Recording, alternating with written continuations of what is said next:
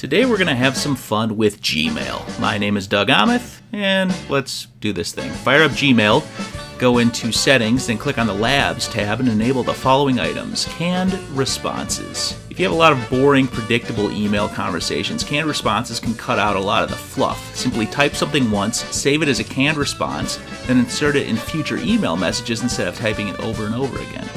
Google Calendar gadget. You can view your Google Calendar right inside your Gmail. You can check out upcoming events and you can add new events too.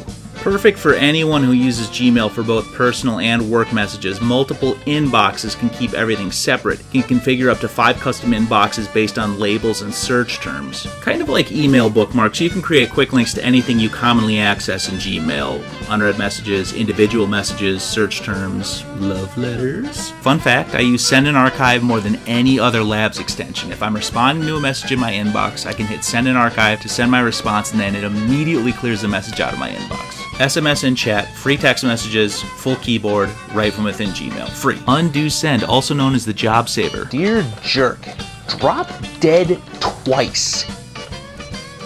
Ooh. Undo send lets you take back spiteful and or incorrectly addressed messages for up to 30 seconds. If you use a tabbed browser and you leave your tabs open all day long, the unread message icon lets you see how many messages are in your inbox even when your Gmail tab isn't active. You already star messages, but Superstars lets you categorize those messages even further with different star icons. And last but not least, the greatest extension of all time, Mail Goggles.